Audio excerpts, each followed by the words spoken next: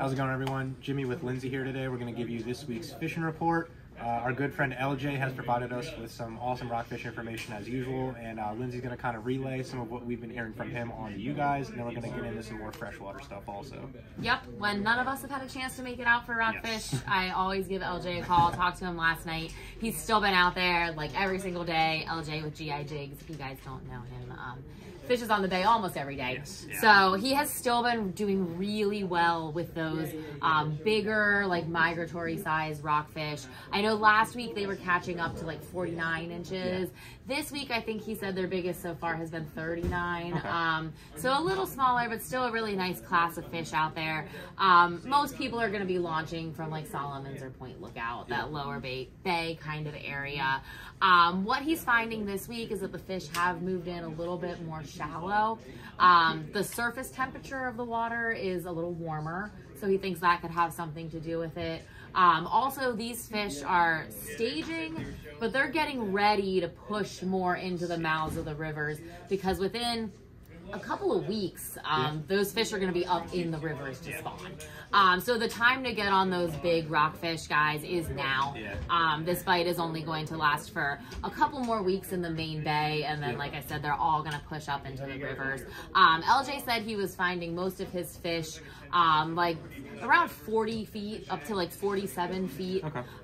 So like a little more shallow than what we were talking about last week.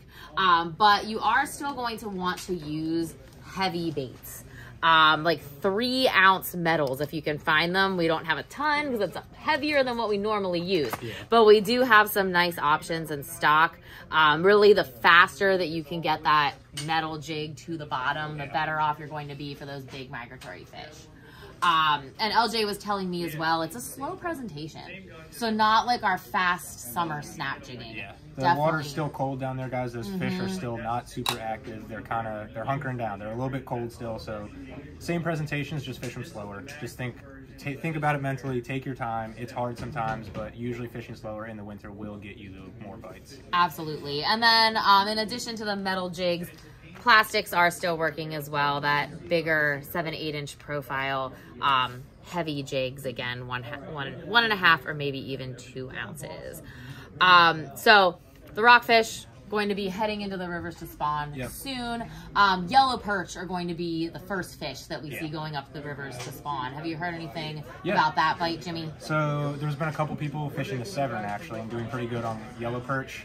Not the typical river that people fish for them, but it looks like they kind of showed up there a little bit earlier and they're kind of making themselves known in there. We've had a couple people stop in on their way to Hillsborough, Tuckahoe, all that kind of stuff. Nothing too much yet over there, still a little bit early. But like Lindsay's saying, it's going to go yellow perch first, then the white perch, then the rockfish, and it happens quick. It's going to be like a 1 month period where you blink your eyes and everything's in the rivers, everyone's fishing in the creeks, and then you're going to blink your eyes again and everything's going to be back out in the main bay. Keeping on top of those fish as they move through the river is super key to catching them. You just have to know where they are, when they move, how they move, and it's not that hard to figure out. Watch our fishing report every week and we'll give you our best guess as to where they are in the river, but also just kind of get out there and try. You'll usually find them and then just follow them up the river and follow them back down. They have to go one way, and it's only one way up, one way down. So once you get on them, just try and stay on them.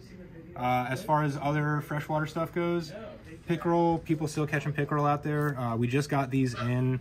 These are Mep's Black Fury spinners, just a little chartreuse spinner, maybe for fishing dirtier, muddier water right now. That'd be a great option to kind of get some flash and just a little bit different presentation. They're not used to seeing the painted blades out here as much. Besides that, classic pickerel stuff, still fishing the jerk baits, that cold water. I was actually talking to Alex. He was out yesterday, and surprisingly, he caught a couple fish on small spinners and jerk baits, but then their bite turned off and they switched over to these glide baits, something a little bit bigger, more aggressive, and they actually started catching fish again. So even though it is cold, some of those more aggressive predatory fish like pickerel, pike, muskie, if you can find them around here, they'll still hit active stuff, active fish, bait fish. They're still having to eat in the winter. So just slow your presentation down, but don't be afraid to still throw that big stuff. And then kind of moving down to some smaller stuff. Trout, Maryland just stocked a ton of trout in Calvert County and Prince George's. There's a ton of ponds that just got restocked. Classic is just the power bait. Just take this out, put a little bit on like a very small treble hook, And then I like to have a sliding sinker above it, almost like a rockfish fish finder rig, just extremely lightweight. And that works killer for any of the ponds around here if you guys want to try and get them. And then lastly, one of our employees, Kyle, he was out bass fishing the other day, and he was using these 3-inch haze dong shads on our new Okashira heads from Megabass.